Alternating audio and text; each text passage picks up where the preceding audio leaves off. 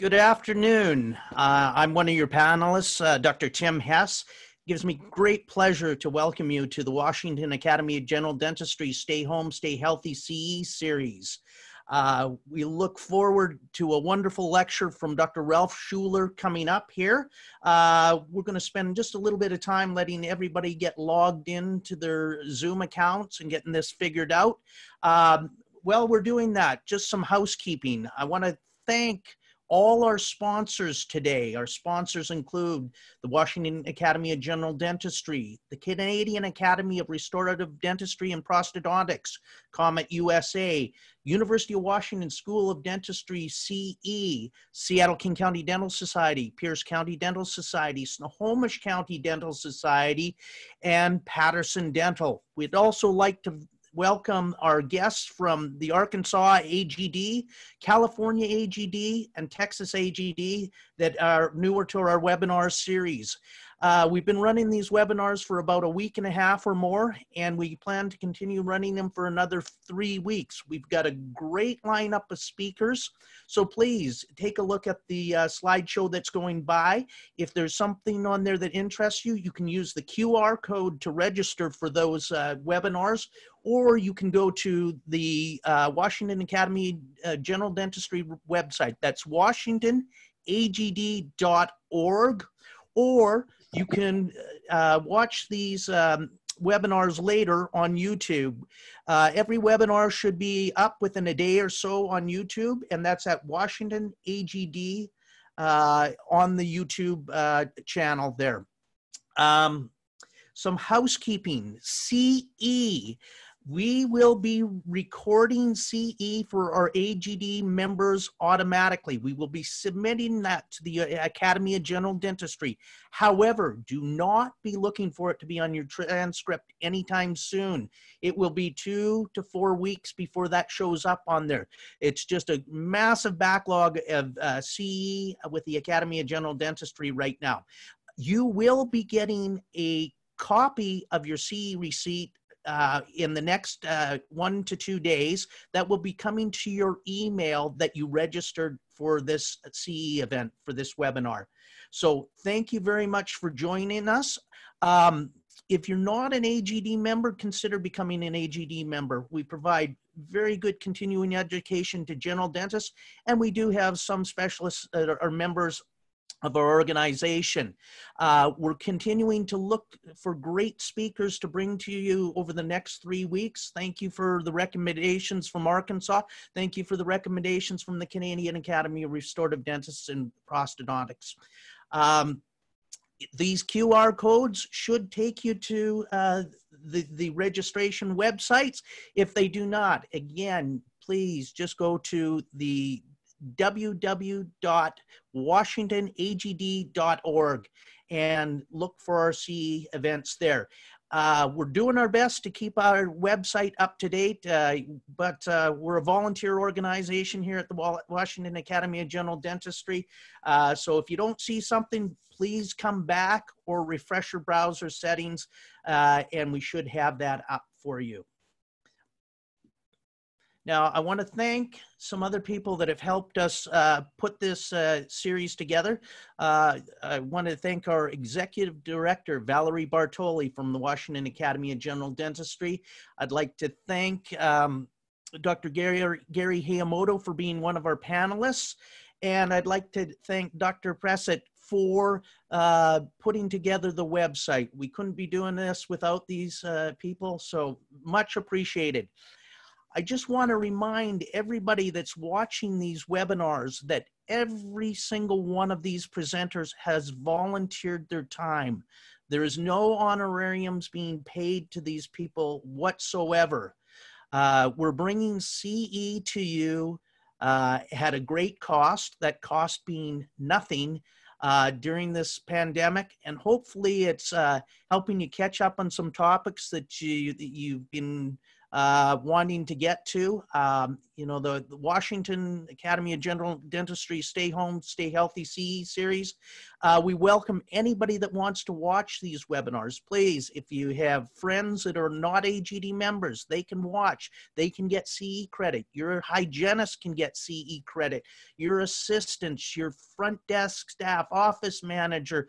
Heck, if your mom wants to watch it, she can watch it too. So we're getting close to the hour here, and I'm seeing that our numbers are really increasing on who's signed in. We'll just give a minute or so before we get to our introduction of Dr. Schuler. Today, I want to remind you, if you have questions for Dr. Schuler, please use the Q&A feature on your Zoom. Okay, that's different than your chat feature. Chat feature is fine if you want to type in there great lecture or anything along those lines. If you have an actual question for Dr. Schuler, please put it in the Q&A section. Try and keep your questions fairly short, as this is our third webinar today, and getting a little burnt out despite not being the person that presents for an hour, hour and a half. Okay, we're on the hour. It looks like we have about 550 people already signed in. That number's clicking along. So with that, I'd like to again acknowledge our sponsors: the Washington Academy of General Dentistry, the University of Washington School of Dentistry Academy of General Dentistry Student Study Club.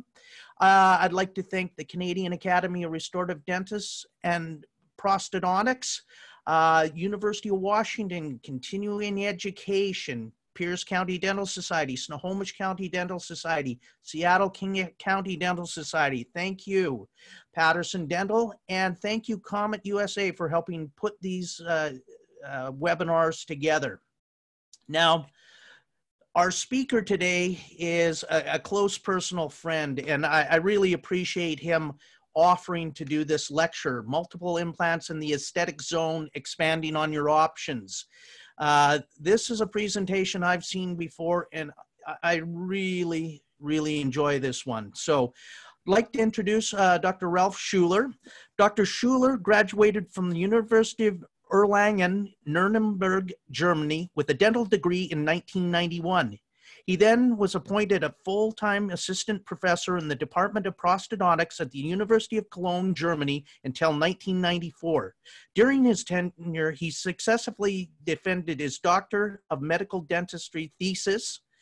After leaving academia, Dr. Schuler maintained a general practice in Erlangen, Germany, before relocating to Seattle in 1999, where he completed his specialty training in periodontics and implant dentistry at the University of Washington, Seattle. Subsequently, Dr. Schuler was appointed affiliate associate professor at the Department of Graduate Periodontics at the University of Washington. Dr. Schuler is a board-certified periodontist and a diplomate of the American Board of Periodontology, and maintains a private practice in Tukwila, Washington, specializing in periodontics and implant dentistry. Dr. Schuler has published several articles in peer-reviewed journals and has lectured both nationally and internationally. It gives me great pleasure to welcome Dr. Schuler. I'm going to stop sharing my screen here in just a second, Dr. Schuler, and let you share your screen so we can get on with your presentation. Again, I just want to emphasize that CE will be emailed to our participants who are registered. You will get a full hour of CE for this webinar. I know there's some rumors going around that we only give out half the credit. There's no half credits. You get a full CE credit. If you want to watch this webinar again, look for it on YouTube at Washington Academy of General Dentistry. And that this webinar and many of our others will be up within a day or so. So with that, Dr. Schuler, I'm going to stop sharing my screen, and welcome. Thank you very much. So now I try to put on my screen here. Give me 1 second.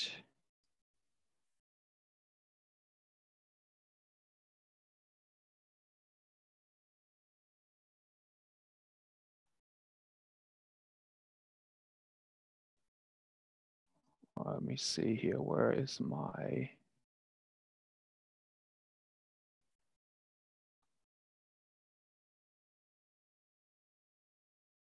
Is this up and running now? No, you're not. It's sometimes tricky. Do share screen. Let's do it again here. Let's see. Desktop one. Try it one more time. Okay, screen sharing has started, so that's good. Now I just try to see. Is this coming up now? It is, but the that's your presenter view.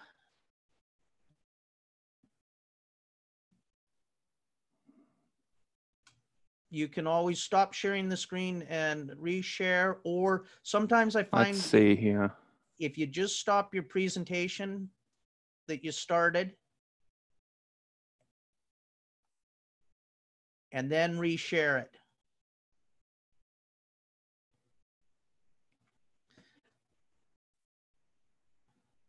And while Dr. Schuler's working on that, we'll just say again, thank you for everyone that's joining us here today for the Washington Academy of General Dentistry Stay Home, Stay Healthy CE series. We are lining up new speakers every day, so keep going back to the washingtonagd.org website and see what speakers we have available. At the end of Dr. Schuler's presentation, I'll put up another PowerPoint that lists upcoming speakers again. Okay.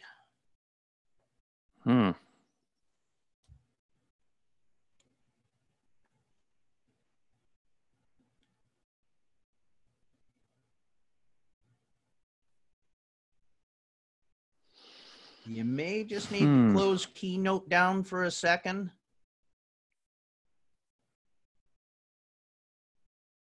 And then bring her back up. Desktop 2. Okay, so why is this not?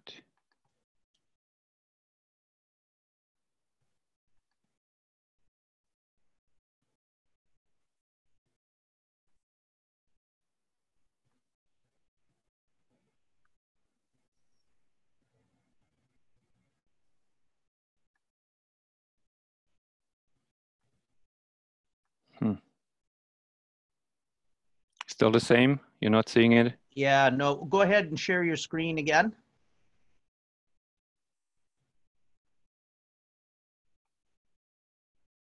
And then. Oh, I think now it might work. Give me one second. It's a little.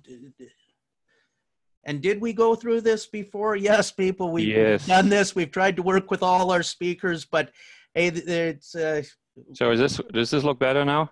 Well, you are giving me your speaker notes there and not the actual.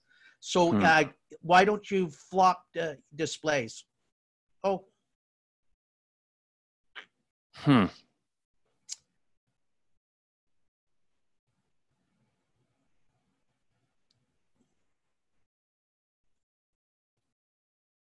Okay, so now. Okay. Are you using two monitors? Yeah, I'm using two monitors, but you're saying now you're seeing basically. Yeah, can you go up to the top there on your Keynote and maybe, does it say swap display? The one on the. How is this now? Ah, there we go. Oh. Thank you very much, Dr. Schuler. All right, I'm going to mute myself. So, okay, so thank you very much for the nice invitation here and the nice introduction. I would like to share with you multiple anterior implants, and we will have a short, as Dr. Hess said already, we will have a short Q&A at the end of this presentation. But please feel free to contact me at any time with concerns or questions using this email address here. If you have any questions after the presentation, even the following days, please use this email address and contact me. I would like to focus my presentation today on the peri-implant tissue drape and how to predict aesthetically pleasing results and long-term outcome. The predictors of aesthetic success we will discuss today are mainly concerned with the so-called pink aesthetic score, which essentially provides an objective way to assess the peri-implant tissues. It is essentially a rating system that assigns 0 to 2 points to one of the following 5 features: the mesial papilla, the distal papilla, the curvature of the facial mucosa, the level of the facial mucosa, the root convexity, and the soft tissue color and texture. We know, however, that it is very, very difficult to make an accurate prediction, especially about the future, as Niels Bohr already realized more than 70 years ago. And we are currently experiencing this firsthand during the COVID-19 pandemic. On the left graph, you see the prediction from the Institute for Health Metrics. That is actually an institute at the University of Washington. And when you compare this prediction that was done on March 27th to the one that was done about Monday this week, so a few days ago, you see a pretty difficult and different scenario between those two screens. They are just 2.5 weeks apart. So it's therefore probably equally important for us as dentists that we not only try to predict an outcome, but also try to be what's called as anti-fragile as possible to a source of harm that leads to a non-predicted negative outcome. Anti-fragility is defined as a convex response to variation. And what you see in the left picture here is the sundial outside the University of Washington Medical Center. And in my opinion, it's a perfect illustration of that concept. The winter path here on top shows a convex graph, and its implication is that you're harmed much less by a variation than you can benefit from it. The lower summer path represents a concave function with the exact opposite implication. That is, more harm than benefit from volatility. And we come back to this later at the end of this presentation. Before we start exploring multiple dental implants, I would like to show you our standard protocol for single tooth implant restoration, and then apply some of those concepts to multiple dental implants. This here is a typical case we encounter in our office on a routine basis. A patient with a fractured hopeless central incisor was referred for extraction and immediate implant placement therapy. First, we would get all the diagnostics necessary, including photos, measurements, dental radiographs, and a cone beam CT scan to plan the correct implant position, length, and the angulation of the implant. Next, the tooth will be extracted as atraumatically as possible. In this case, using a mechanical extraction device to minimize the amount of trauma to the peri-implant hard and soft tissues. Alternatively, a tooth could also be cut buccolingually with a surgical length round burr, and then sectioned in 2 fragments with an elevator. The shorter root fragment, in this case the mesial fragment, will then be mobilized first and elevated towards the distal, and then atraumatically removed with tissue pickups typically. The longer, we go back here, the longer root fragment will then subsequently mobilize towards the mesial and removed without applying any pressure to the buccal plate in an attempt to minimize the overall surgical trauma. We would then place the implant leaving at least 1.5 millimeter of space between the implant and the buccal plate and fill this horizontal gap with slowly resorbing rehydrated DBBM. Subsequently, autogenous tissue is harvested from the palatal vault and positioned buccal to the dental implant. The connective tissue is typically harvested from the palatal vault through a single incision trapdoor technique, starting at the lingual aspect of the first molar. The incision is then carried around the palatal curvature and extended to the lateral or sometimes even central incisor, depending on the amount of tissue that needs to be harvested. This extended incision will allow for better flap reflection and visibility. A split thickness mucosal flap is then prepared, exposing the underlying connective tissue, so to essentially get access to the tissue you want to harvest. Anatomical limitations, mainly a prominent palatal root of the maxillary first molar and close vicinity to the greater palatine artery will limit the donor site to an area mesial to the palatal root of the first molar. Harvesting tissue from an area distal to the maxillary first molar carries an elevated risk for palatal recession post-surgically. The donor tissue is then circumscribed, mesial, distal, and of course apically as well, and carefully detached from its underlying periosteum and bone with a sharp number 15 or number 15C blade. This so-called sharp dissection carries a substantial risk to cause palatal bleeding, and one needs to be prepared to ligate the greater palatine artery in this event. This usually is accomplished with a deep 5-0 non-resorbable suture. Additional digital pressure is also helpful to stop the bleeding if needed. Eventually, the graft will be freed and is ready to be used for augmentation. And of course, the size of the graft depends on the purpose of use, and you can harvest tissue from the palate to use for about 3 to 4 teeth if needed. Primary implant stability is paramount, and once achieved, a custom healing abutment is fabricated chair-side utilizing flowable composite. The peri-implant tissue is then coronally advanced over the connective tissue graft and secured with a 6-0 polypropylene suture. To increase predictability, a temporary restoration is fabricated that is not connected to the implant yet. Ideally, a temporary RPD, or is shown here, a tooth-borne Essex retainer. This prevents any detrimental micro or macro movement of the implant during osseointegration.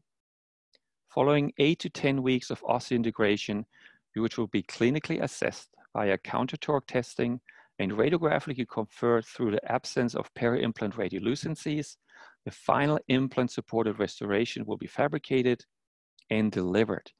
And this is leading to an acceptable pink aesthetic score and favorable long-term stability. Both the curvature and level of facial mucosa, as well as the root convexity and the mesial and distal papillae, would yield high pink aesthetic scores.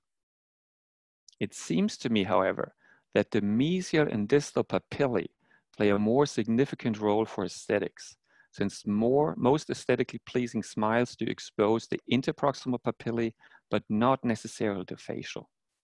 I would therefore argue that we should place more emphasis on the interproximal than on the facial mucosal tissues.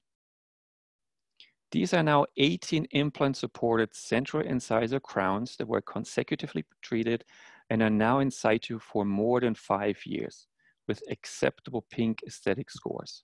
However, if we just picked 3 restorations randomly, we would certainly agree that subtle differences in their pink aesthetic scores would be noticeable. Why does the patient on the right exhibit more tissue loss than the one in the middle, and the middle one more than the patient on the left? Ceteris paribus, all 3 patients received standard of care restorations with perfect fit and ideal sub and supragingival contours. Well, let's take a look at the interproximal hard and soft tissues a bit more closely. This is the radiograph of an implant-supported restoration that has been in function for 9 months to allow for completion of bone and soft tissue remodeling. Let's just add the soft tissue and now measure the average distance between the tip of the papilla to the peri-implant bone level. We would typically find a tissue depth of about 7 millimeters, give or take. This number, however, is completely meaningless since it varies with the next measurement, which is much more important, and that's the tissue depth of the adjacent tooth. Here we get measurements that are much, much lower, in the range of 4.5 millimeter. In other words, we can predict roughly 4.5 millimeter of tissue height measured from the interproximal bone level, but not on the implant, but on the tooth adjacent to the implant. How does this now compare to multiple dental implants placed side by side? And how come that we run into scenarios like those once in a while? And more importantly, how could this have been predicted and hence avoided? This, by the way, is a case that has been published a few years ago in the journal Inside Dentistry. Okay, so let's go through the same exercise again, but now we look at two implants placed side by side. Superimpose the corresponding radiograph and add the soft tissue back in and measure. This time we would now find a number that is even lower than the 4.5 millimeter between an implant and a tooth. Now we would measure only about 3 millimeters on average. Why is this the case? Why does the implant recede as soon as we remove the tooth next to an implant? Well, if we took histological sections of those two areas here marked with a white box, we would find that, as shown in the left slide, the interproximal tissue between an implant and a tooth is connected to the tooth cementum through a periodontal ligament and connective tissue attachment. This is significantly different to the histological findings between two implants, as seen in the right picture, where neither root cementum nor a periodontal ligament nor connective tissue attachment are present. In other words, we're essentially looking at a sort of scar tissue around dental implants. This, of course, means, on the other hand, that we have to accept biological drawbacks unless we will be able to engineer cementum and/or periodontal ligament on dental implants. Once we realize that the expected or predicted papillary tissue height on implants is dependent on the bone of the adjacent tooth or the bone in between the implants, let's find out what we actually know about the inter-implant bone levels themselves. Once implants are placed, the bone level between them should sit at an imaginary line between the bone levels on the adjacent teeth. And this, by the way, is the maximum bone height that can be accomplished, a phenomenon we will see a bit later in this presentation in more detail. Once the implants are placed, bone remodeling sets in and a new biologic width will be established around the implants. Important to note that this biologic width has also a horizontal component that will eventually lead to the typical bone loss we see around every single implant. Those two phenomena taken together, the reduced soft tissue height and the overlapping bone remodeling during osseointegration, will lead to an aesthetic disaster like this one. Eventually, we need to accept that there are limitations and try to develop strategies to avoid aesthetic problems. 4 main strategies seem to be useful, starting with the prevention of inter-implant bone loss, achieving or better working under symmetry, and then, if necessary, augment peri-implant hard and/or soft tissues. We covered the implications of inter-implant distance already, but how can implant properties help preserving bone? More specifically, does platform switching or platform shifting improve the bone levels between implants? This concept was already discovered more or less by accident in the late 80s and refers to placing narrow restorative abutments on implants with a wider non-matching platform. Let's assume for a second that we have a 4.1 millimeter external hex implant that's placed adjacent to one another, as seen in this simulation. The bone level between those two implants would look somewhat like this. If we now use an implant system that has a wider implant platform than the corresponding crown, all we do is replace the 4.1 millimeter implant with a wider platform. The peak of bone in between them, which is ultimately predictive of the tissue height, remember that the tissue height is on average 3 millimeter coronal to the peak of bone, would be essentially left unchanged. Those radiographs now show real-life examples. On the left, platform-switched implants, and on the right, traditional style implants. And both show a very similar pattern of angular bone remodeling, leaving the inter-implant peak of bone essentially untouched. So, platform switching might be an interesting concept to increase overall bone-to-implant contact, but it might not necessarily be useful to obtain better aesthetic results. My favorite strategy is symmetry. That is symmetry across the maxillary midline. In other words, have the same teeth restored with implants in the first and second quadrant. The easiest and most predictable scenario is the restoration of two lateral incisors. Both implants are placed in the flapless procedure as seen in the middle picture. An autogenous tissue has been added facially to mimic root prominence. This is a minimally invasive and predictable surgery which should almost always generate good pink aesthetic scores, mainly due to symmetry. How about now two central incisors? Let's spend a little bit of time and try to predict the final outcome based on what we have discussed so far. So teeth number 8 and 9 are structurally compromised, carry a hopeless prognosis, and are scheduled for extraction and immediate implant replacement. Radiographically, acceptable bone levels are evident mesial to both lateral incisors and in between teeth number 8 and 9. Additionally, adequate space seems to be present between teeth number 8 and 9, allowing for implants to be positioned more than 3 millimeters apart. And we are looking at a symmetrical situation. So all in all, positive predictors. Let's see what was done and how it turned out. As discussed earlier, extractions were accomplished as atraumatically as possible. Implants were aligned to exit through the cingula and bone grafts were placed. Custom healing abutments were then fabricated chair side and torqued to 15 Newton centimeters, followed by the insertion of a temporary RPD.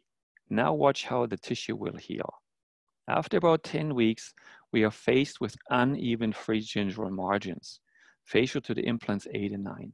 At this point, fixture level impressions were taken and provisional restorations were fabricated in the laboratory. The key step is an ideal full contour wax-up, as shown in the left slide. And this wax-up will not follow the stone contours, but rather the stone, as shown in the middle slide, will be adjusted to allow for ideal provisional contours. This is a crucial step since it allows perfect control over the position of the final facial free gingival margin and interproximal papillae. The custom healing abutments will then be removed, and following insertion of the provisional restorations, slight tissue blanching is to be expected, which should subside within 5 minutes of seeding. If it does not subside, minor adjustments of the provisional contours might become necessary. The provisional restorations are then torqued to 15 Newton centimeters and re-evaluated a few weeks later to assess their aesthetic outcome. Modifications will be made as needed until an acceptable pink aesthetic score is reached. This slide shows the peri-implant tissues at final impressions. The erythematous appearance is not a sign of inflammation, but represents the junctional epithelial attachment that has been established between the implant restoration and the surrounding tissues, and is actually a good sign. The last step for a predictable aesthetic outcome is now the fabrication of custom impression copings prior to final impressions. This is an easy task to perform and does not take more than 5 minutes of your chair time, but will have an extremely positive effect on the final sub and equigingival contours of the implant-supported crowns. In the left picture, you see 2 lab analogs mounted in a pixie cup with stone. The provisional crowns were removed from the oral cavity, cleaned and attached to the analogs. On the right side, fast-setting PVS has been injected in the cup and allowed to set. Following removal of the provisional crowns, stock impression copings are attached to the lab analogs and the void filled with flowable composite. Those custom impression copings are then used for the final impressions using a standard open tray impression technique. This provides the lab technician with information not only of the implant position, but also the exact tissue form as established during the provisional stage. And here's the main advantage of this extra step. Following removal of the provisional restorations, the final screw retained restorations will be delivered and no tissue blanching or black triangles should be encountered at this point. In other words, the final restoration should exactly match the gingival contours that were developed during the provisional stage and then transferred to the laboratory using the custom impression copings. The final restoration 5 years later with acceptable pink aesthetic scores. Why? Because we had straight bone levels on teeth number 7 through 10 to begin with, symmetry across the midline, and adequate inter-implant distance, which allowed the peak of bone between both implants to remain unaffected. Okay, taking it up a notch. Highly scalloped gingival architectures always raise red flags among periodontists due to their instability and unpredictable behavior. Again, as with the previous case, teeth number 8 and 9 were diagnosed as unrestorable and therefore referred for extraction and immediate implant therapy.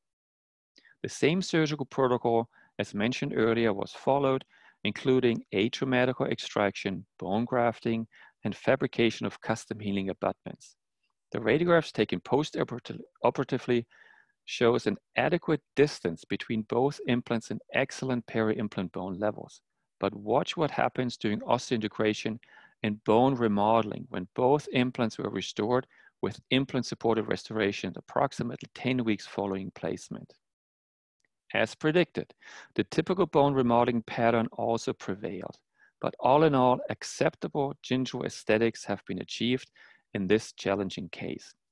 Tangible tissue loss did not occur between both implants, but rather between implant number 9 and a new crown that was fabricated on tooth number 10. Why? And could this have been predicted? Well, if you look again at the pre-op radiographs, we certainly appreciate lower than ideal bone levels at the mesial aspect of tooth number 10, which eventually led to a less than ideal papilla between implant number 9 and tooth number 10. Okay, now let's take a look at less favorable conditions, namely asymmetric situations, when we are faced with differential implant distributions between both maxillary anterior quadrants. The aesthetic outcome in this category depends extremely on the distribution of the remaining teeth. As long as adjacent teeth, that is, teeth mesial and distal to the planned implants are present, we are anti-fragile. Here, 2 implants in locations number 9 and 11 are ready for impressions. And as with the previous case, a stone cast with corresponding lab analogs is poured and an ideal full contour wax up is fabricated. The stone will then again be carved back and modified to match the design of the wax up. And again, 2 provisional screw retained restorations will be fabricated. Screw retained provisionals are advantageous over cement retained crowns for mainly 2 reasons. They don't require cementation and hence eliminate the risk of residual excess cement, and maybe even more importantly, allow to exert pressure against the peri-implant tissues during insertion, thereby serving as a guided tissue generation device, which does direct the tissues facially and interproximally as needed. As a rule of thumb, the less pressure the provisional restoration exerts on the interproximal tissues, the more papillary tissue height can be expected. And the more pressure will be put on the facial tissues during the temporary phase, the more will the facial tissue be displaced apically. This is the only acceptable way to guide the tissue from a position as seen in the left slide to its ideal position on the right. Surgical intervention is not indicated at this stage and should be avoided at all costs. Once the tissue has been guided into its ideal position for both implants in locations number 9 and 11, and the patient is satisfied with the aesthetic appearance, it's again time for final impressions using custom impression copings with an open tray impression technique. The delivery of the final screw retained implant supported restorations should again be uneventful. So both implants' crowns are exact replicas of the provisional restorations, especially subgingivally, so much so that no tissue blanching or black triangles are present at the day of delivery due to the ideal soft tissue contours that have been developed during the provisional phase and communicated with the dental laboratory. This will lead to aesthetically pleasing and stable long-term conditions. And as mentioned earlier, the presence or absence of interdental papillae seems to be more important for an aesthetic appearance than the pink aesthetic score of the facial mucosa around implants, unless a patient presents with a high smile line. Good, so let's switch gears now and talk about the most challenging situation: adjacent missing teeth that is asymmetrically distributed across the midline. Now, pointing out the obvious, but this is only challenging in patients who are actually exposed to gingival tissues. Patients like him do not pose any problems, since no gingival tissues are exposed, even on a big smile.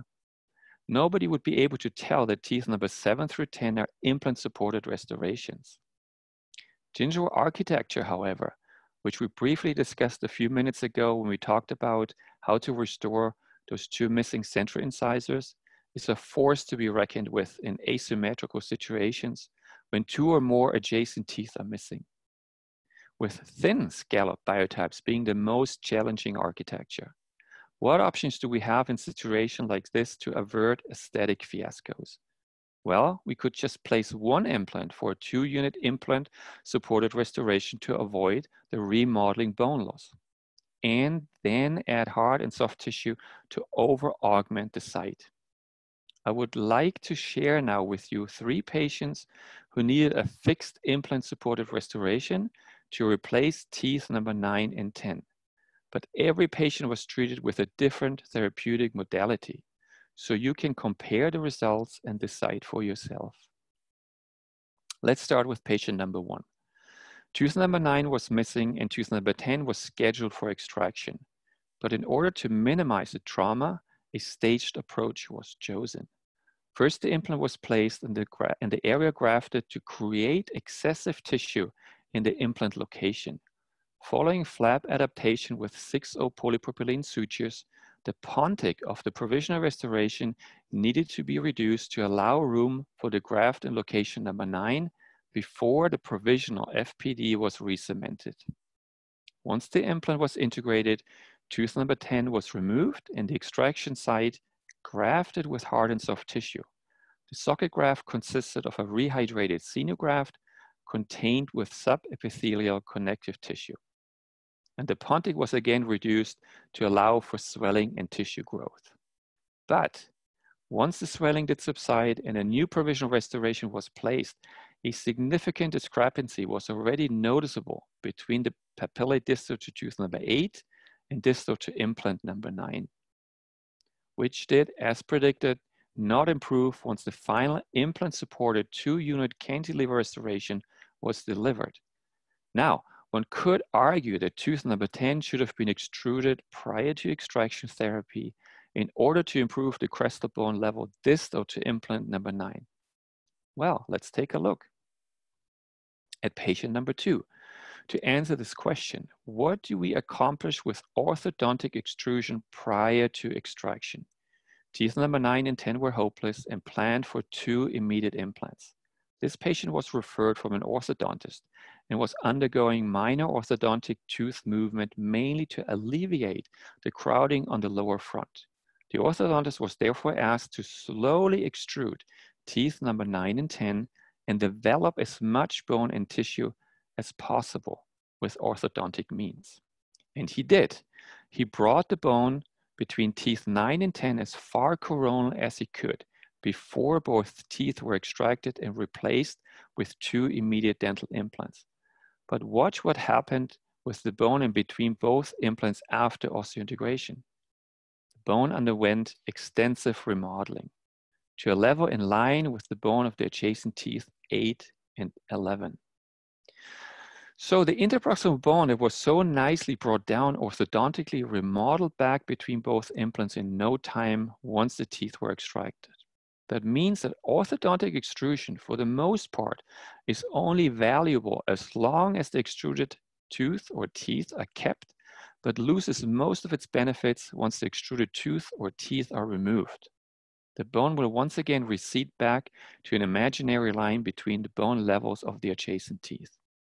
And sure enough, once the provisional restoration were placed, a significant discrepancy between the papilla distal to tooth number 8 and distal to implant number 9 was noticeable. and the final restorations 3 years after completion of treatment. Now, what's interesting to note is that the pink aesthetic score, in this case, despite orthodontic eruption, does not differ significantly from the previous one. Here again on the right side for comparison. It seems that the asymmetrical situation in combination with a highly scalloped gingival biotype is the main driver for a less than ideal aesthetic outcome. Okay, now let's look at patient number 3, where we combined multiple soft and hard tissue grafts with the placement of only one implant and a cantilever implant-supported restoration. Would this now provide a better outcome? Let's find out. Patient number 3 clearly presents a clinical scenario nobody wants to run into. Extensive horizontal and vertical ridge deficiencies as evidenced by the amount of pink acrylic that had to be added to the temporary RPD. What options do we have? Well, first, hard tissue ridge augmentation either through block grafting, distraction osteogenesis, or guided bone regeneration, which was selected in this case. Following guided bone regeneration and 6 months of healing, the titanium reinforced EPTFE membrane was removed and an ideal soft and osseous crest has been regenerated. Once again, the best crest shape that can be accomplished has the form of a straight line between the bone levels on the adjacent teeth, as you can see in the left slide. Only one implant was then placed and the area grafted with additional connective tissue harvested from the patient's palatal vault. Following 3 months of osseointegration, a second stage procedure was performed and a custom healing abutment fabricated with flowable composite. But even with all of these extra steps and surgeries, the final restoration proves to be clearly deficient on the distal aspect of implant number 9 compared to the mesial aspect of tooth number 8. The pink acrylic material on the temporary RPD shows the amount of interdental papilla height that would have been necessary to mimic the contralateral side and clearly reveals an uneven gingival aesthetic line of about 1.5 millimeter, which also did not improve over years and leads me to believe that neither one of those 3 techniques will lead to an outstanding aesthetic result. And the discrepancy between the papillary level distal to tooth number 8 and 9 will always be noticeable. These 3 cases clearly demonstrate the perfect illusion is not possible in situations of asymmetry and the presence of scalloped gingival biotypes. I would like, however, to end on a positive note and show you 3 maxillary anterior implants unevenly distributed, but in a patient with a flat gingival biotype, a category that it's typically easier to deal with. Teeth number 7, 9, and 10 were scheduled for extraction and implant placement therapy. So let's assess the pre-operative situation. We already noticed that this is a patient that presents with a flat gingival biotype, which makes the case much easier and more predictable to treat. However, what is the main problem in this situation? Well, it's the close proximity of teeth number 9 and 10, which would certainly have an impact on the implant position and final bone level between implants number 9 and 10. If, in situations like these, the placement of 2 implants is requested, the only option to overcome this root proximity problem is to employ a sequential approach, which means that you would place an immediate implant first in location number 10, and then following osseointegration, place the second adjacent implant 10 weeks later, with the idea that the bone around implant number 10 had now enough time to heal and revascularize after the inflicted trauma of extraction and implant placement. This would provide acceptable aesthetics and bone levels in flat gingival biotype situations, even in the absence of abundant inter-implant space. Okay, so to summarize the last 140 slides, I would like to conclude that we're dealing with a different biologic response around implants compared to teeth, in that implants rely more on tissue adhesion than on true attachment, and that implant positioning and adequate treatment planning is most important, especially when multiple teeth need to be replaced with dental implants in the aesthetic zone. We also reviewed multiple site enhancement procedures and concluded that they might not yield the wanted results at times. But it's probably fair to say that it's extremely beneficial whenever possible to retain teeth next to implants, as they serve as an anchor to maintain papillary tissue height. That symmetrical situations are more favorable as they camouflage minor tissue alterations without being noticeable, and that in the absence of adjacent teeth and symmetry, a patient with flat gingival biotype is certainly less challenging to treat. Under any circumstances, one should be paying utmost attention not to place implants too close together. And dental implants surrounded by teeth, symmetrically distributed across the maxillary midline in patients with flat gingival biotypes and placed at least 3 millimeters apart, carry a favorable predictive value, but equally important. And to come back one more time to the picture of the sundial outside the medical center of the University of Washington, try to position yourself as anti-fragile as possible and avoid cases where 2 or more adjacent teeth are missing in one quadrant in a patient with a highly scalloped gingival architecture and a high smile line. With this, I would like to thank you for your attention, and I think we still have a few minutes left for questions. Thank you very much. Yes, we do, Dr. Schuler. Thank you very, very much. I love that presentation. It's funny, I learn something from it every time. So thank you. All righty, let's just start hitting some of these questions. Some of the surgeries you did and cases illustrated them, but we'll go through again. First question is, can you obtain gingival embrasure tissue by scalloping the ridge with a surgical round burr on the day of implant placement? So let's go back to the one slide. I think that is what's addressing this, this question. So when you have a situation, and I'm trying to find the slide here, give me 1 second.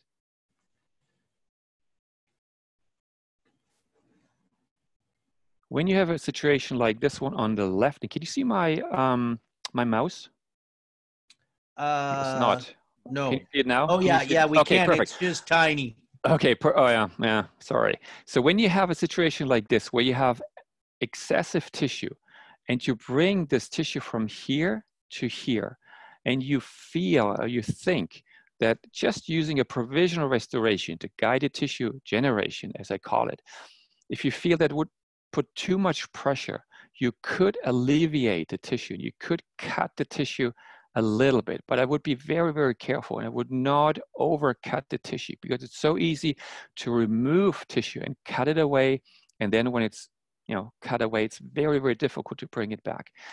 The big advantage of using your provisional to guide the tissue is that you actually have perfect control over the tissue at the end, and you will also maintain the texture of the tissue, which is typically stippled gingiva.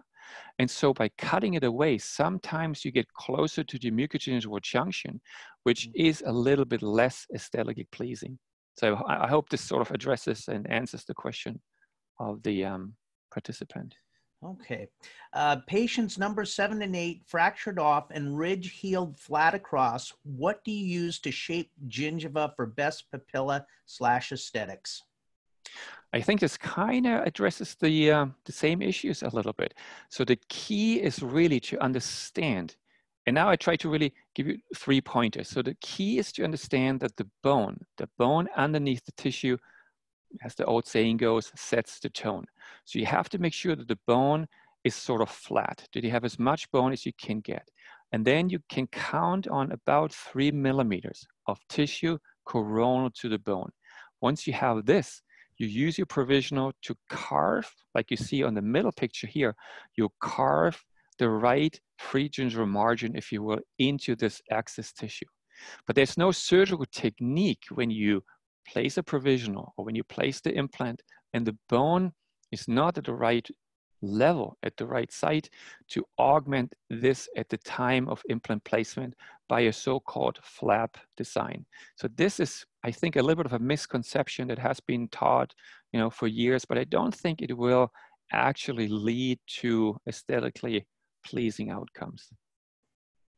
Okay, thank you. How do you insert the palatal split thickness graft tissue with a flapless surgery as mentioned with teeth number 7 and 10? Yeah, perfect. So this was the first clinical case I actually showed. And the question is, how do you get this tissue in between the implant, the abutment, and the tissue? So for this, I use a very, very tiny ophthalmic knife. That's a very tiny knife that allows you to maneuver in between the abutment of the implant, and sharply dissect the buccal tissue to create a pouch, more or less. Once you created this pouch, then you would insert the tissue, and then you just secure it with a 7/0 Vicryl suture or 6/0 polypropylene sutures. But the key to this is to use one of those really, really tiny little blades. If you don't have those, then it's pretty much impossible to kind of pouch it and create enough room to insert the tissue. Are immediate load provisional abutment and crowns contraindicated for anteriors? So the question is, I guess, if I understood it correctly, if you can load an immediately placed implant with a provisional. Is that sort of the question? Yeah, Yeah. basically immediate loading of anterior provisionals. So let me, and this to me, I think is really, really an important question. And let me go to my favorite picture here of the sundial at the University of Washington. So what I'm trying to show here, and again, I don't know if you can see it. Is it coming up? Yes, it is. Yeah. So what you see here is essentially, I think, the more we can position ourselves under a convex curve, meaning if something goes wrong, what we lose is much less. And I don't know if you see the mouse that's moving to the left here, you're losing much less than what you would gain with the same procedure. And I think immediately loading implants, especially immediately placed implants, carry a higher risk that this implant will fail. And if that's the only really option for the patient, if the patient says, you know what, I want this implant and I want a provisional crown put on, I think I have to sit down with the patient and say, okay, these are the risks, and there is a higher risk that when this fails and you're going down the lower path, you might end up with much more problems at the end. Versus if we do the implant, if we're not immediately loaded, yes, there's maybe 6-8 weeks where you have to wear an Essex retainer, an RPD, or you can even bond a tooth to the adjacent teeth. But then it's almost a guarantee that you're up here, and if anything, you will go up this path, but you will never ever slide down this path down here. And so again, in my opinion, I think it's much safer to not connect a provisional restoration to an immediately placed implant. Okay, thank you. How often would you recommend checking healing of the soft tissue contours prior to final impression? That's an excellent question. So it depends first on, does the tissue blanch when you put the provisional crown in? So if it does, and if it does not go away within 5 minutes, I would actually have the patient come back the next day and see if there's still some tissue necrosis or tissue blanching. If that's the case, you have to take immediate action. If you put the provisional in and then you let the patient go and the blanching has subsided within those 5 minutes, it's probably 2 or 3 weeks that's needed for the tissue to develop towards the final tissue profile. So 2 to 3 weeks, I would typically wait for the tissue to come back. And what's helping is actually those custom healing abutments. So we typically put those custom healing abutments on at the day of implant placement. And if you do this, we already get a almost perfect profile of the soft tissue surrounding the implant. And then it only takes an extra, small step to get the perfect peri-implant tissues. And so 2 to 3 weeks, I would typically wait before the patient comes back. And if everything looks good at this point, you can even already schedule for final impressions and finish the case. Okay, so along the same lines of what you were saying there, can you please go over steps for provisionalizing custom anterior implants as shown by your step by step, please? Okay, so let's go back here. I think it's probably easiest if I bring up the slides here one more time. Give you one Please. second. So this is a very good point, because that's key, I think. So let's look at this one case here one more time. So again, can you see it on the screen? Yes. Okay, so let's use this case here. And the one implant, the provisional, the custom healing abutment on this one implant is obviously much more coronal than the one on the implant number 9. So let's assume we take impressions at this stage and then go to the lab. So at the lab, you don't really worry about the stone yet at this point. So the left slide shows an ideal wax up. So you don't worry about where's the stone, what is the impression actually giving you. And once you have an ideal wax up with the exact position, with the correct position of the free gingival margin, now, and this is shown in the middle picture, now you take a burr to it and you carve the ideal free gingival margin and subgingival contours into the stone. So that's why I think a stone model is typically advantageous over a soft tissue moulage, because at this, with stone, you can actually carve it the way you want it. And then this is your blueprint. This is basically how you now make the provisional restorations. And that's what's seen on the right side. Typically, obviously, this is done in the laboratory. And you can use acrylic, you can use composite. But on the right side, you see then the provisionals. And those provisionals here have a plastic base. I would typically recommend not using a plastic base, but maybe a metal one, because it's a little bit more sturdy. Yeah. But on the left side, you see that those provisionals have the correct contours. And now on the right side, the picture on the right side shows how those contours kind of guide the tissue. And this is pretty much just like a minute. This picture is taken a minute after those provisional have been inserted. So again, if you use those provisionals, you would use a lab and have the lab or do it in the lab and have a perfect control over the contours and everything, versus if you do a provisional at the day of implant placement, which gives you much less control and much less versatility. Okay. So do you ever take an implant fixture impression the day of the implant placement for your provisionals? Yes, that's a very good point. I took those pictures out, but yes, absolutely. So you can take an impression, you can take an impression right there and then, or what's even more elegant is just to do an index. So you just use an index and index your implant position against either your guide, or you have a little vacuum form suck down, and then you just index your implant position to this guide.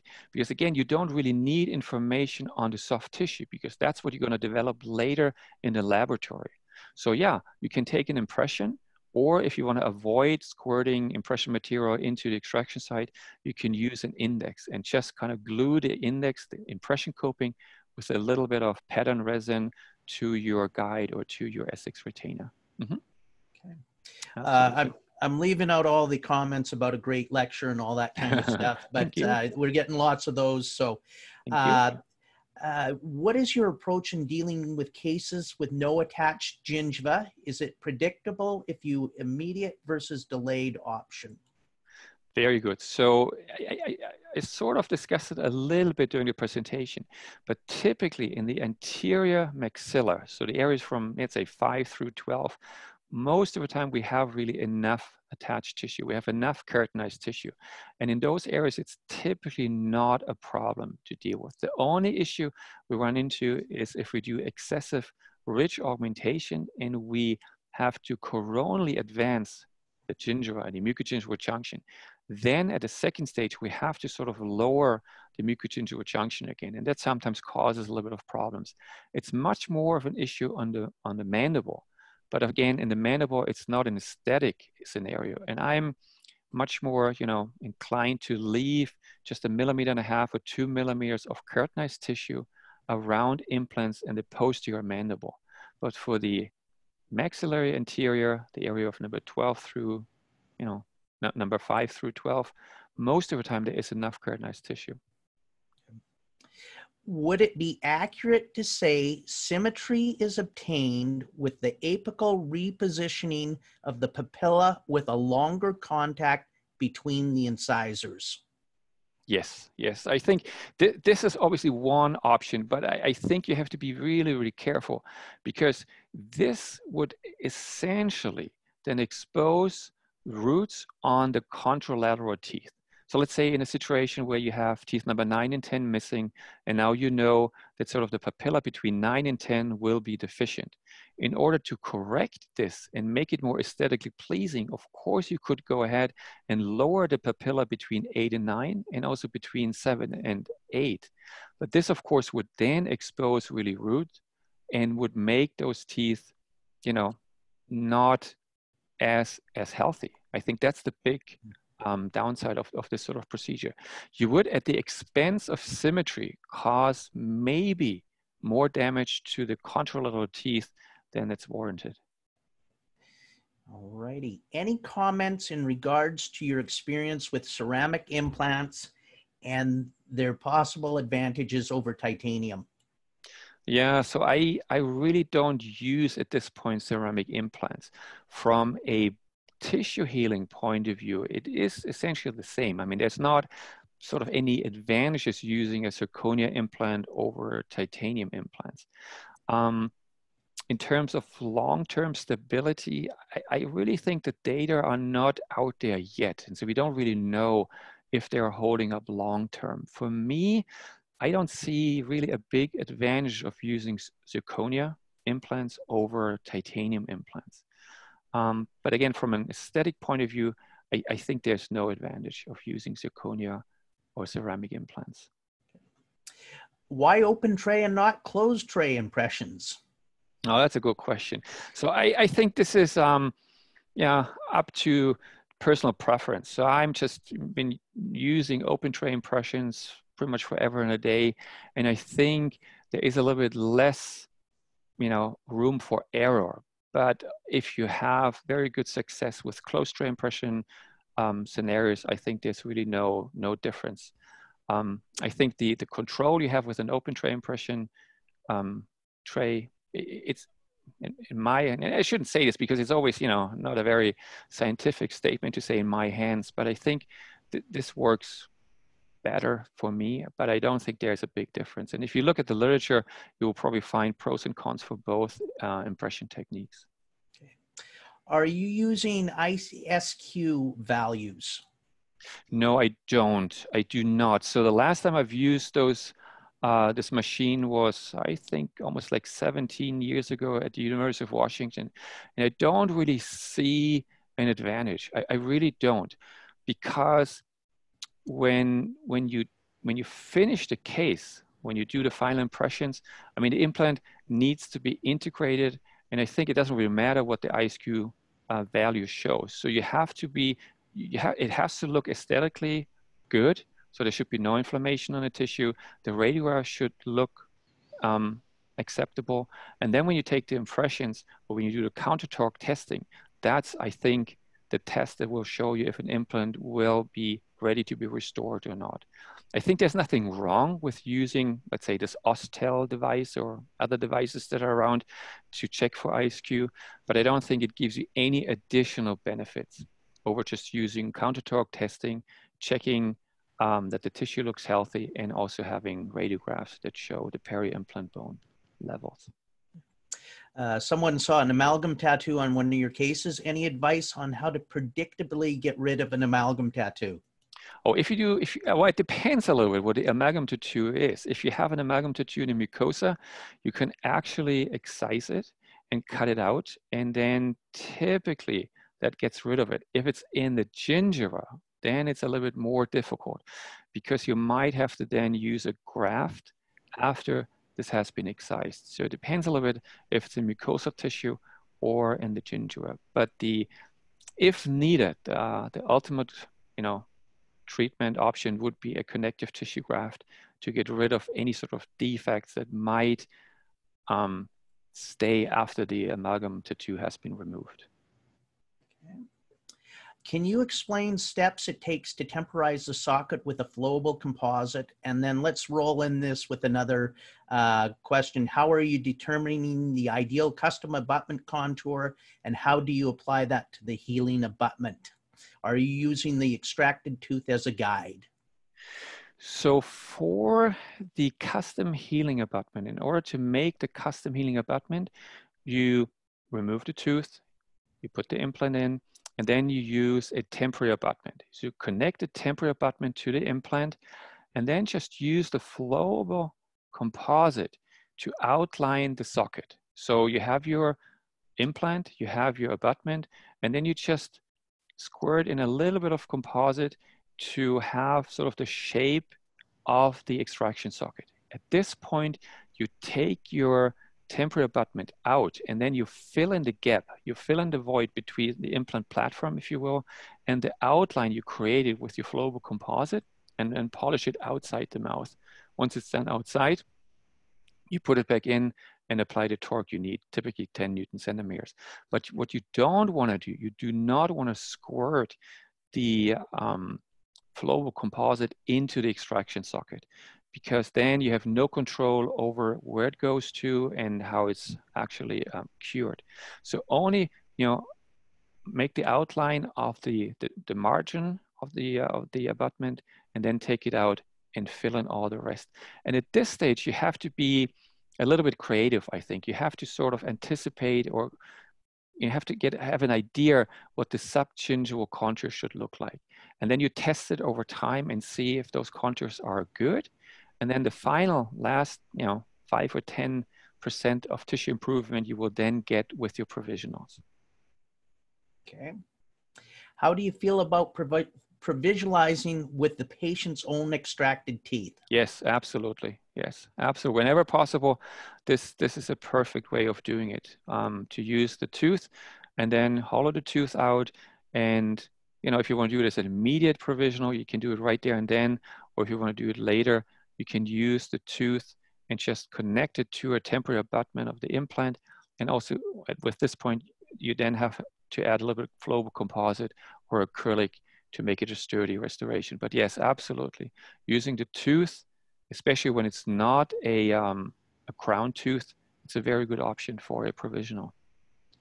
Okay, here's a question from one of our students, Mr. Rosenthal.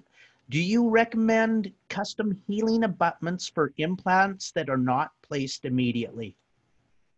Yeah, I think it depends a little bit, because if you do, let's say you have an dentures ridge and then you have a lot of extra tissue, it is advantageous to put the implant in and put a custom healing abutment on from day one, because then you're already helping the tissue to get guided into the correct position.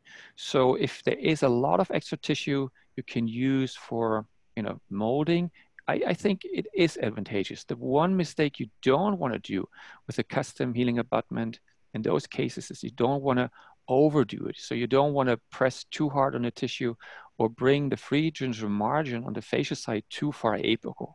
Because again, once it's lost and once you pushed it out of the way, it's very, very difficult to regain it. So yeah, if there is, a lot of extra tissue and you want to mold the tissue at the day of implant placement, I would start putting a custom healing abutment on already at this point. But it's not as critical as using it for an immediate implant placement situation. Okay.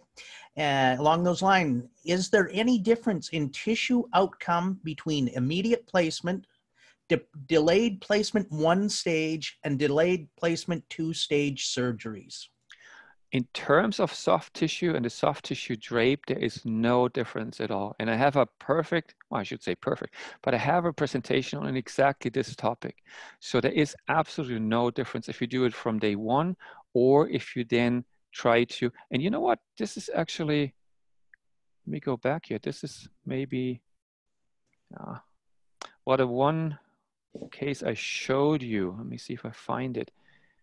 This is almost like a perfect example for this question. Let me go back here. So this is, let's go back to this picture here. So on the left side, you see pretty much an implant that was placed immediately and there was nothing done to the implant. and you see all of this tissue that has grown, and you know, it's just the way it heals. The big advantage of a custom healing abutment is that you prepare the tissue already at the time of implant placement. In this case, which is on the screen right now, it took quite a bit of extra, you know, pressure and pushing to get the tissue from the left side to the middle to the right. But if you had started with a custom healing abutment when the implant was placed, you would have been already a little bit ahead of the curve. But yeah, the question I think is an excellent one. In terms of molding the tissue, there's absolutely no difference in the long run if you do it from day one or if you come back later and start molding and the tissue guidance. Very good question. Okay. Do you think a rotated palatal graft could help with the final aesthetic outcome of the lost papilla height? No, absolutely not. So absolutely not. Those rotated palatal grafts, they are really not creating more tissue long-term. You get lucky once in a while, and for a short period of time, you see a little bit of tissue that's a little bit more coronal, that has sort of the appearance of a papilla, but over time it will remodel and shrink back. So it's really, in my opinion, and the cases I did, it does not help at all. Now, what would help now, if let's say you have a scenario, 9 and 10 are missing, and you placed implants in 9, and you are debating if you should take out number 10 because it's, you know, not a lot of root and it's a little bit loose and it's not a good crown to root ratio. But if aesthetics is of concern, try, and I try to make this point during this presentation too, but try to keep this tooth number 10 at all costs. And then you can use it as anchorage for the tissue. And if you need to get the tissue more coronal, then you can even extrude the tooth. But not like the cases I showed you where the orthodontist extruded teeth and we then took the teeth out. You would have to keep the tooth inside you. You would have to keep the tooth as a attachment for the tissue. But the pedicle graft long-term, I would even say medium-term, it does not hold up what it's promising. All right. Warren Libman says, nicely done, great cases. Thank you. Can I make a custom impression coping with coping on implant in the mouth? Yeah, you could, but then you are a little bit, it's up to your imagination, because then you have to make it the same way you would make a custom healing abutment. So instead of using your temporary abutment to make a custom healing abutment, you would use your impression coping and then make a custom impression coping out of it in the mouth, the same way you would use, or you would do a custom healing abutment, by just, you know, adding a little bit of composite to get the outline of the socket, removing it, and then adding all of this extra composite outside the mouth, which again is not the same as using a provisional and copying the provisional, but I think it comes pretty close. Yeah. How important is placing of contact point in the provisional to maintain inter-implant bone? I think the contact point for bone maintenance, I don't think it is that critical, but the contact point seems to be important to create as much tissue as possible. So if you have a good contact point and the embrasure space between a tooth and an implant has the right size, form, length, and shape, you can get a little bit more papillary tissue growth. The bone underneath is probably not really affected, but you will get a little bit of more tissue. And you know, this you see in situations where you have an implant that is not restored with anything, and then you put a provisional on and you leave it for a few weeks. Over time, you see this embrasure, this gingival embrasure space to be filled with a little bit more tissue than you started out with. Yeah, but I don't think the bone underneath will actually, you know, recede or grow because of the absence or presence of a contact point. Yeah. What are your thoughts on using PET for preservation of soft and hard tissue architecture? I'm not sure. Again, I mean, I don't want to bring up my slide of the University of Washington again, but if you use, and some people call it sort of a socket shield, if you use a socket shield, I would say there are more risks than benefits, especially when you have patients that just don't show the free gingival margins. This is like treating something that doesn't really need treatment. But on the other hand, you have a higher risk. You have a higher risk that leaving this, this tooth fragment, more or less, leave it inside you, leave it in place. And then sometimes it doesn't heal completely. Sometimes it might move a little bit. And you're taking all those risks for the benefit that might not be really what you're looking for. Now, if you have a patient that has really a high smile line, and that's all that matters, yeah, you use it. But I think you have just more risk with it. And I think, and I tried to make this during this presentation, I tried to make this point during the presentation, I think the interproximal tissue for the most part is much more important than the free gingival margin. And if I do the socket shield technique, I really select the patients and I do it only once in a while. And as a routine procedure, I'm not so sure if that's really what makes a big difference. But this is my personal approach at this point. Okay. Given the unique position of the maxillary and mandibular canines in the arch and the stresses they incur in lateral disclusion, would you elaborate on the extra strain that canine implants might experience when attached to an anterior bridge or supporting a partial denture framework? So essentially talking about, is it safe to place an implant to replace a canine? Is that sort of the question? Yes, and I think so, and including that in a fixed denture prosthesis or an abutment to support. Yeah.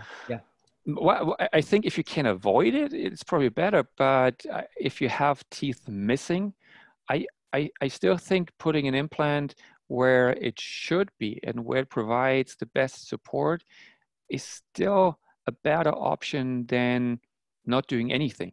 So of course, I think it carries a higher risk, and there will be not necessarily for the osseointegration. I don't really think that a canine implant is at a higher risk to lose osseointegration because of being in an area that receives a lot of stress, but it's definitely a much higher risk for the components, for the screws, for the abutments, for the crowns, because of course, as you know, an implant, there's no give on an implant crown. So I would argue that there's a higher risk for the restorative componentry, and it probably requires much more occlusal refinement and probably much more follow-up and readjustments of the occlusion, maybe even a night guard. But in terms of osseointegration, I don't think it will have a negative impact. And then on the other hand, well, if you need an implant in this area, you would place it, right? I mean, I still think implants are a good option in situations where you have no teeth. Should orthodontic extrusion be stopped once at the bone level of adjacent teeth, or do you recommend overcorrection?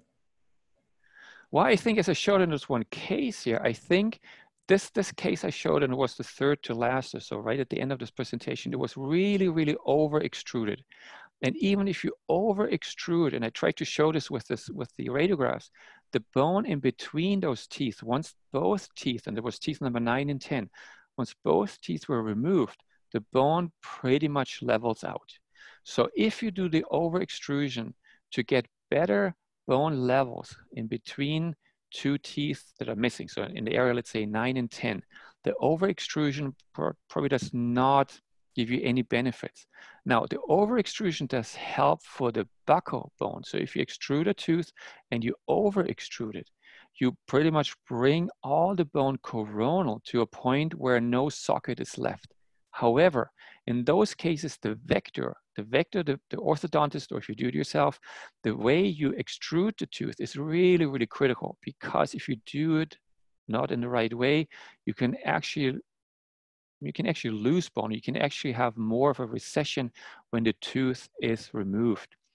So the over extrusion for interproximal tissue, yeah, I would agree, is probably, yeah, as I showed on this one case, is probably not necessary. So all you need to do is you have to bring the bone coronal in between two teeth so it's level with the adjacent teeth. And then again, if you can keep, and for the most part, it would be a lateral incisor. If you can keep it, because then the tissue would be anchored to the tooth and would be held in position and would not resorb or shrink back after the tooth is extracted. All righty. In one of the asymmetry cases, could you please explain more about the steps and rationale? You mentioned that you placed an implant first to support the papilla and then placed another implant 10 weeks later. Perfect. Let me show this, go to this case here. I think we are talking about this case here. So this was essentially more like a flat gingival architecture case. And when you look at the radiographs on the right side, number 9 and number 10, they're really close together. So it's quite a bit of a root proximity. Mm-hmm. And the sequential approach in a case like this, if you really think that you need 2 implants for whatever reason, but you say, okay, I really want to do 2 implants in this, I really think, let me go back again, if you took both teeth out and placed both implants at the same time, that's a lot of trauma to the little bit of bone in between those 2 implants. So let's assume you take out number 9 and number 10. What you do by removing both teeth, you take away pretty much the blood supply for this little bit of bone, peak of bone in between those 2 teeth.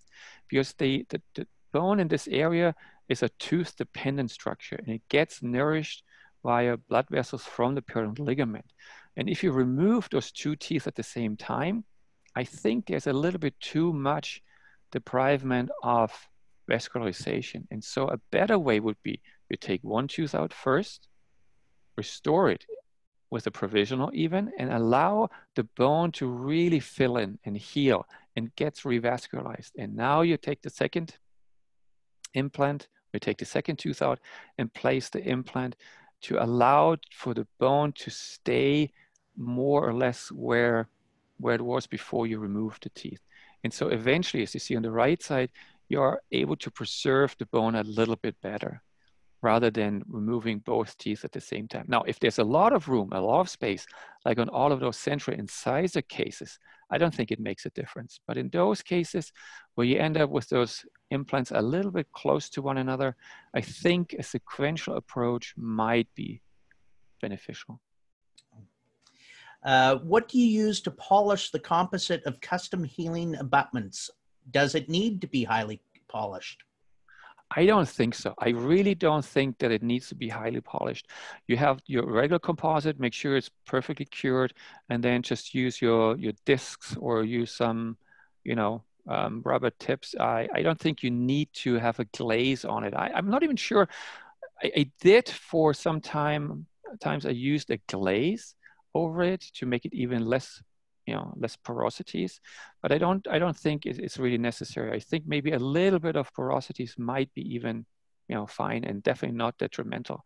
Just make sure it has a nice, nice contours. It's cured, and I typically, when it's all done, I put in a little bit of alcohol to make sure all the inhibition zone is removed, and then I use a little bit of a antibiotic cream to kind of apply it around it before I put it in and on the implant. That's what I typically use. But I don't spend, hours on polishing the custom healing abutment. I think this is a good question here. How do you create shape with your provisional when the temporary material is too soft to displace and shape the gingiva? So you know what they're getting at there, right? When the temporary material is too soft? Yes. Like using? Like the flowable or one of the Lux attempts. You didn't have this in your presentation today, but I've seen it before. You're taking that, you're picking up that provisional in the mouth and then you're adding to it outside the mouth. Absolutely. Yes. Yeah. Yes. Yeah. Absolutely. So I understand. No. Yeah. So very good point. No, you don't. Yeah. Very good points. You don't want to use flowable composite in the mouth to displace the tissue. So let's say for some reason the tissue is too coronal and you want to displace the tissue apically. You start in the mouth, but then exactly right. You take it out and you add to it outside the mouth, and then you try it in again and keep adding. But yeah, you cannot use any of those materials in the mouth. And that's where I said it takes a little bit of practice and a little bit of imagination to kind of get the shape right. Yeah, but you can't, the flowable composite or Luxatemp or any of those materials, they cannot really be used inside the mouth and pushed against the tissue. It's always, you do it inside the mouth and then remove it from the mouth and add to it outside and then put it back in and see if this is now the right amount of pressure. Yeah, Yeah. And absolutely. so, and that's you're not using the flowable composite in the mouth it's because a person asked here, how did stop flowable composite from going down the socket prior to placing bone graft? And so, right. So yeah. you use it only for the outline. Now I have a video on it, but I will probably not be able to find it. But if you Yeah, want me to, I yeah. could, but it let's might let's mess not up go down everything. that rabbit hole. We can share. Okay. Any recommendations on good anterior implant aesthetic courses for more detail on this subject?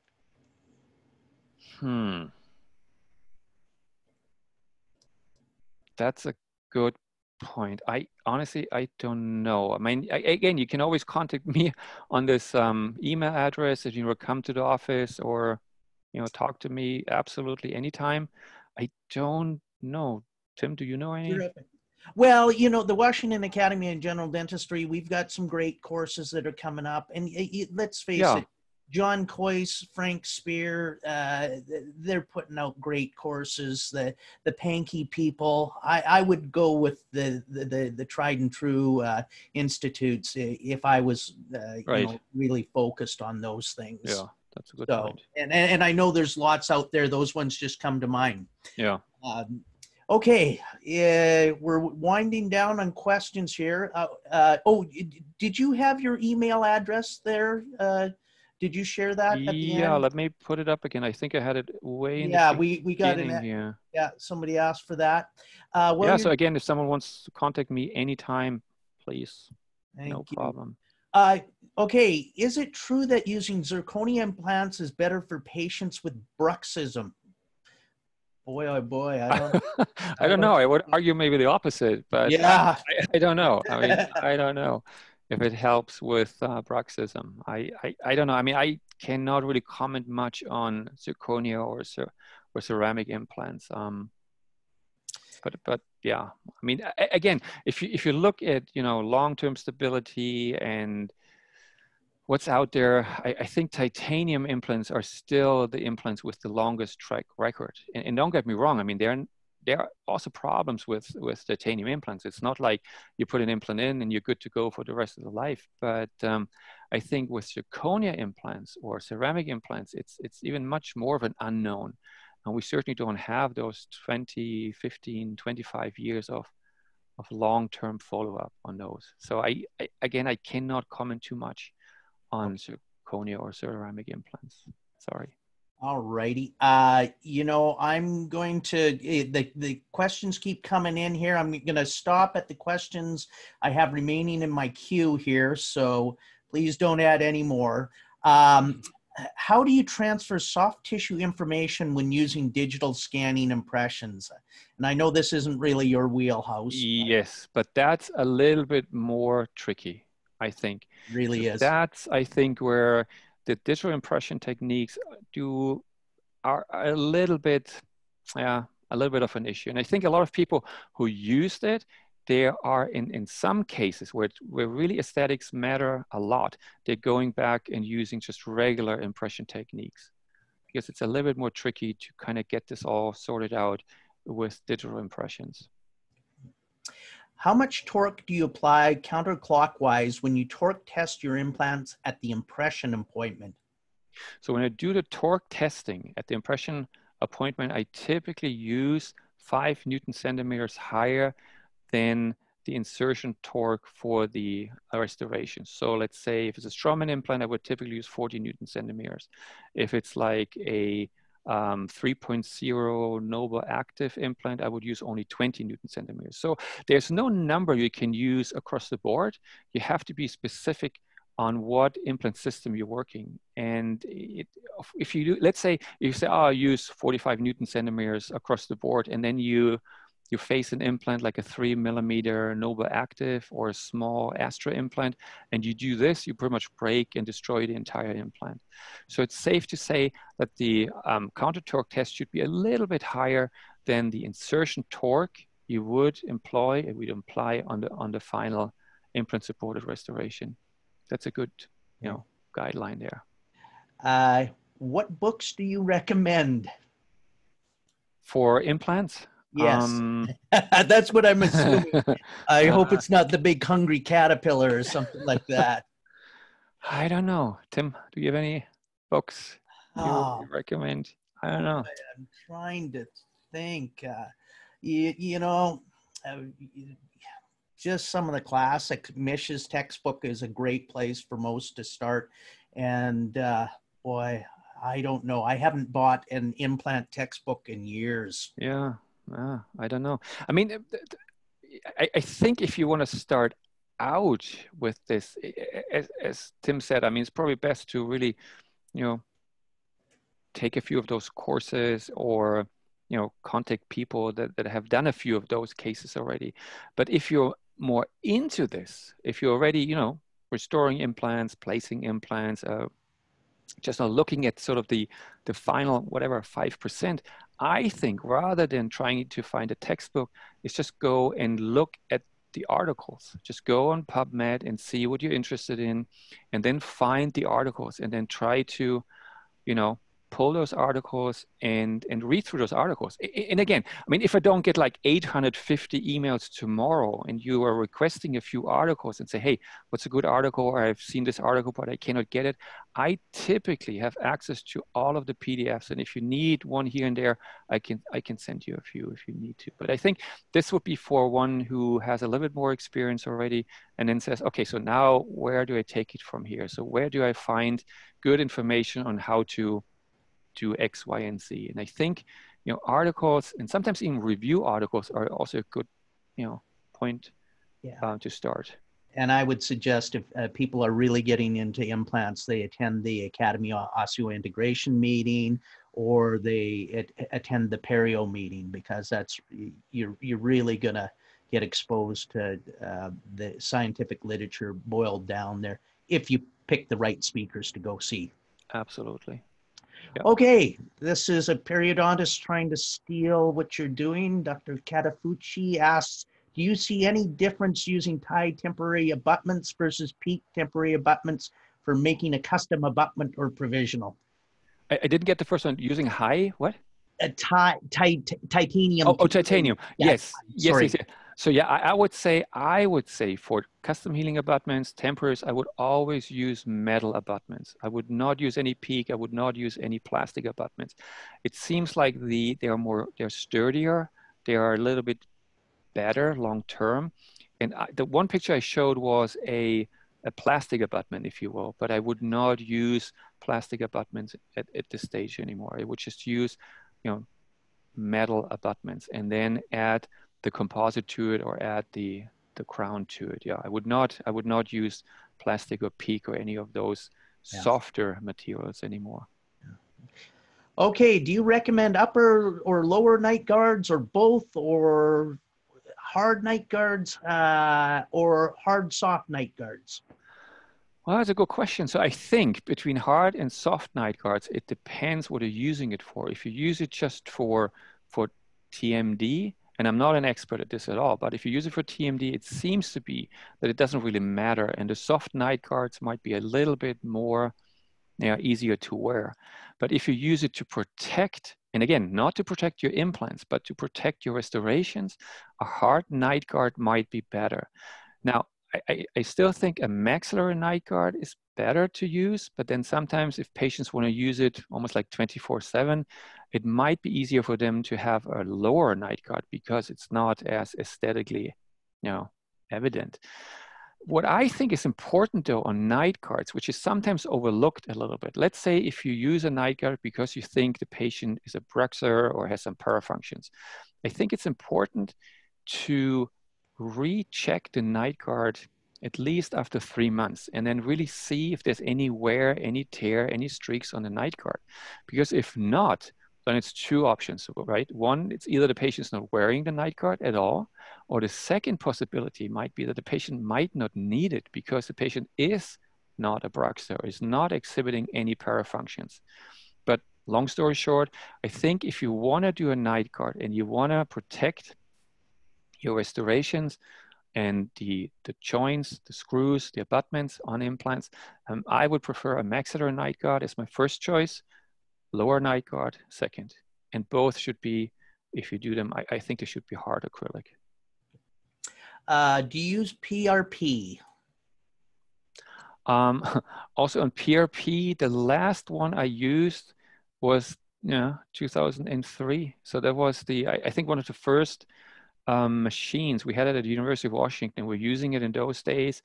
And again, I don't know if I should get too much into detail, but I think a PRP is probably not giving you a lot of extra benefits, at least in the periodontal field. I don't see that the tissue is healing faster or you get more tissue aesthetics or you get more bone growth or any of this when you're using PRP. However, it does increase the cost of the procedures and, well, I shouldn't say morbidity, but it makes the procedure a little longer and there's, you have to draw blood and you have to do a little bit extra steps for it. So I'm not using it for any of those procedures. And I think I'm hard pressed to say that it makes a difference. So I think I would challenge everyone who shows cases with PRP and argue that the same result could have been achieved without using PRP. That's at least my opinion, my approach. This is a question. It says sticky bone instead of connective tissue graft. I'm not sure what sticky bone is. Are you familiar with that term? Well, I don't know if he's referring to more like a putty or more like a bone that can be molded and held. Oh, okay. The position where you put it at.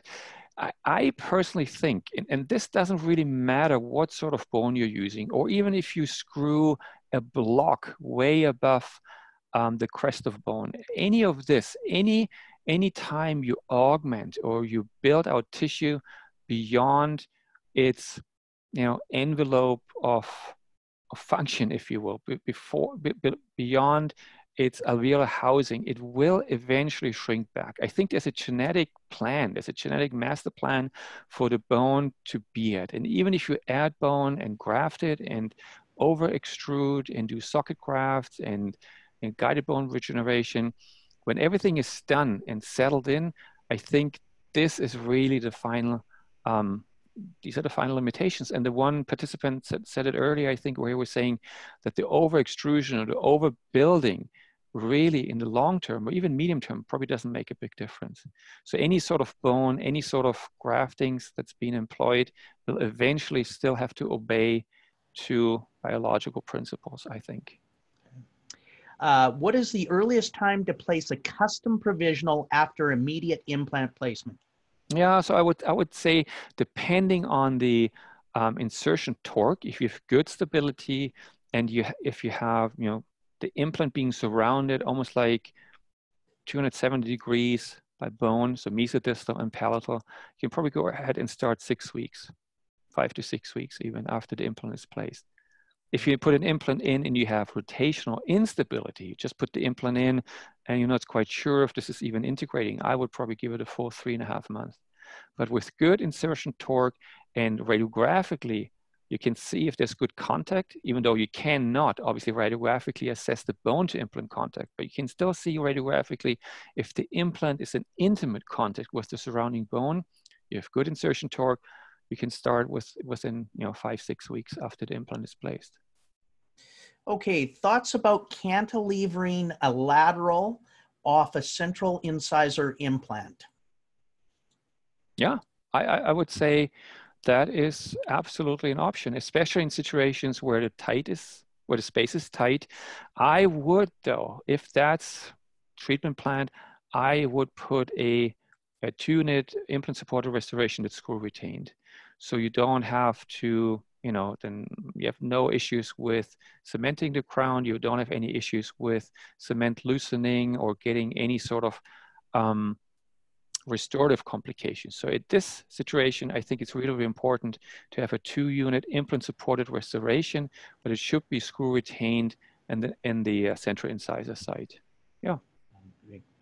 How long does it take you to create a custom impression coping, and what is patient wearing while you're doing that to prevent tissue from collapsing? Yeah, so if you have your Pixie cup pre-prepared, so you have your lab analogs mounted, it really doesn't take long. You take the provisionals out, you mount it on the Pixie cup, you squirt your PVS around it, and that's it. And then you put the provisionals back on. So it takes the amount of time your PVS takes to set. And the tissue, I know that's always been discussed and talked about, that the tissue will sort of shrink and collapse right away, but that's not a big problem because you put the provisional back in and then you have the tissue back to where it was before. Now, if you leave it for like 2 or 3 hours or even put healing abutments back on and let the patient go home, well, that's a different story. Then you have to start developing the tissue. But again, if you use a fast setting PVS, it should take no longer than 3-4 minutes. And there's no really problem with the tissue slumping or collapsing in those 3 to 4 minutes. Okay, last question. Is flat gingival biotype the same as thick gingival biotype? Yeah, well, that's a good question. That is a very good question. And most people would say, yes, it's the same. So they always combine the thin scalloped and the flat thick. But I don't think it's necessarily the case. You can have always a combination of both. And you can sometimes even have a thick biotype and not much bone underneath. So I think there are all kinds of variations.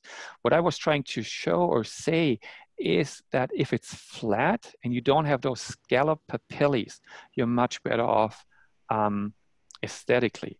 Now, you could argue that for the most part, a flat is also thick, but I would say not necessarily all the time. So that's why I think from an aesthetic point of view, it's more important to focus on the flatness and the scallopedness versus the thickness and the thinness. But yeah, that would be a short answer to this. All right, Dr. Schuler, we got you through over 50 questions there. I really appreciate you spending the time. Thank you.